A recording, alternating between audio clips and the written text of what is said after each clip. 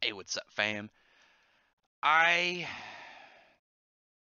I'm gonna get through this video really quickly, to be perfectly honest, because these My Hero Academia chapters, honestly, it's not that they're short, that they've been like 13 pages. It's that it's like when you read One Punch Man, and it's like one of those chapters where it's like, oh my god, like 40 something pages. Not one of the planned like 90. I've seen like the 90-page ones. Like those are crazy. I don't know what goes on, and then like the next one's like 25. One Punch Man's anyway. This is not One Punch Man. What am I doing? Where it's anyway, whether it's way more pages, but it's mostly just for actions. Like it's okay, a guy throws a Saitama throws a punch, and then the next panel is like a super zoomed in, and it's just for the fighting choreography, where it's just the extra to make the fight feel more fluid, and just so you can get those more small but yet important times in the fight, and it just feels way more fast paced than normal fights. You know what I mean? But these ones, it feels like you're just not getting a lot with what goes on because it's like 10 seconds. It feels like 10 seconds, but at the same time, 10 seconds of stuff that could have been done in like 2 pages. If you've seen my Gamblers Parade reviews, they've done like 4 chapters where it's been probably the time elapsed of like a minute and a half, 2 minutes, and it feels way more natural the way that they're doing it in that manga. But I don't know. I just don't feel it in these ones because like I said, it feels like Horikoshi took like 2 pages and stretched it out into a full chapter. But then like it's like, hang on, we need to take those last 2 pages off and turn that into the next chapter. I don't know what's going on. I don't know if he's just like overworked or he's a little burnt. Maybe he should take a week off and get his composure. I don't know. He doesn't have that crazy work ethic. Maybe he hasn't honed it yet. Because I know the manga writers. It's a rough job in the weekly area. You gotta do that super effort to get them big dollars in the weeklies.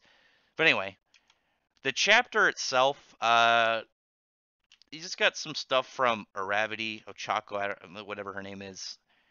And for those who have actually talked to My Hero Academia, I don't like her character pretty much at all. I like a lot of the side characters, like the class one. I like about half of them, but I don't it's weird when you have a female lead who's like is put in the female lead spot, but is used as little as her. She really does feel like Sakura 2.0, and I don't know. I don't really care for her at all. But I was interested in the last chapter when she goes to jump on Deku to try and use her power to try and help him, and I was like, all right, what's she gonna do?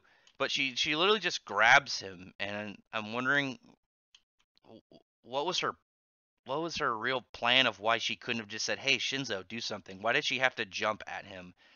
And even her flashback, it was stuff we already knew, so I don't know what the point of that was. Like I felt like this was more of a Shinzo moment than a Uravity. Like she didn't really do anything. She didn't use her gravity powers to like hit Deku with a bunch of large pieces of equipment to hold him in place to try and get his power on lock or something. She just pretty much jumped on him and then said, "Hey, Shinzo, do something." And then Shinzo goes, does his power, and Deku responds, and his power, he shuts it down when he gets under his mind control. And up to this point, it literally feels just like nothing happened.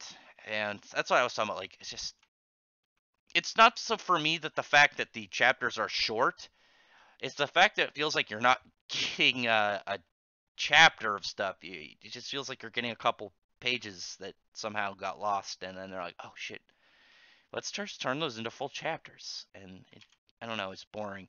But at the end, you get something from one of the previous one for all users, which I thought that was pretty cool. You get this guy and he's like yelling at Deku and trying to tell him to try harder and something about the power that he's not doing properly. This was what I was talking about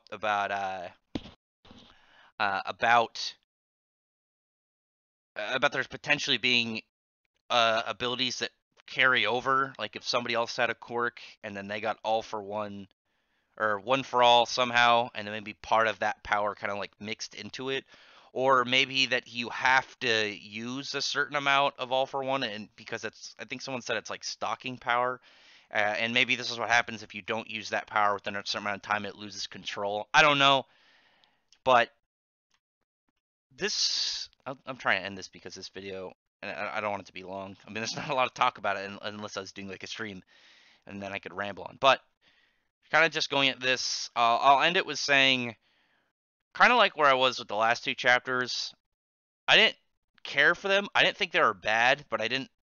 There wasn't that feel of like, man, I'm really excited for the next chapter. It's more of like, okay, you got my attention, I guess. Like, I'm interested enough to continue reading, but I'm not.